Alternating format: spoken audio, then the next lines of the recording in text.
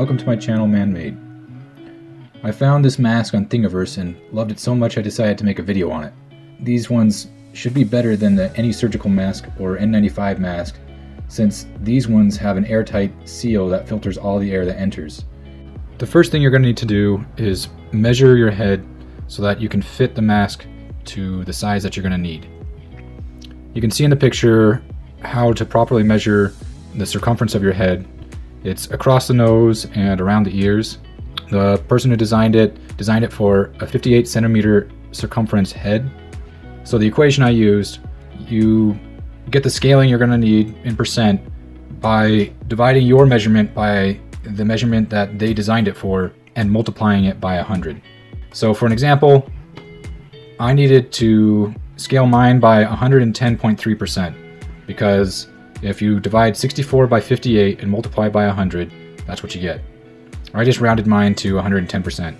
Now this was maybe a little bit on the large side. It wasn't too big, but I wouldn't go any bigger. So if you round down. So let's get to a list of what you're gonna need. You're gonna need some 1/4 inch elastic. Next, you're also gonna need some of the window seal foam.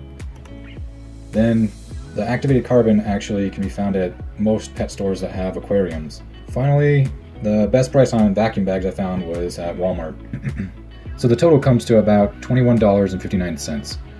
Now, this may seem a little bit more expensive for a homemade mask, but this allows you to make as many filters as you need. These should last months, and you have enough to refill several different cartridges, so it should last you a while.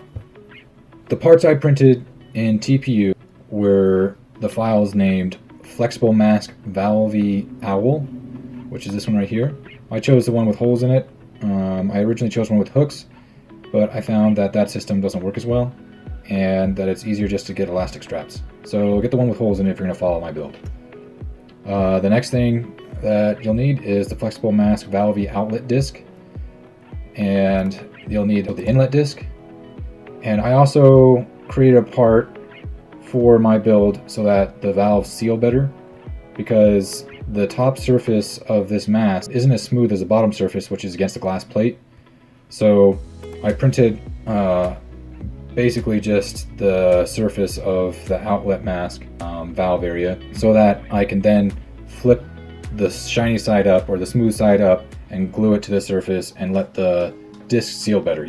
You'll understand this better when we get to that part of the build. And finally, the last thing you have to print in TPU is the HEPA cover.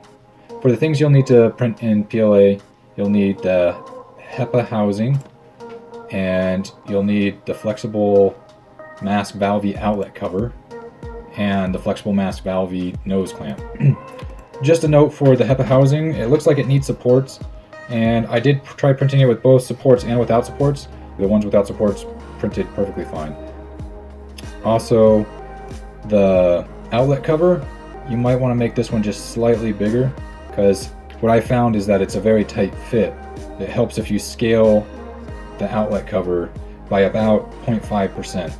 Just a note for the part that I labeled outlet valve face version 1, it tends to import into Cura incorrectly. The scaling is all messed up, so I'll go through the process of fixing it. I don't know why sometimes it does this and sometimes it doesn't. So I'll just delete it. Reopen it up, outlet valve face V1.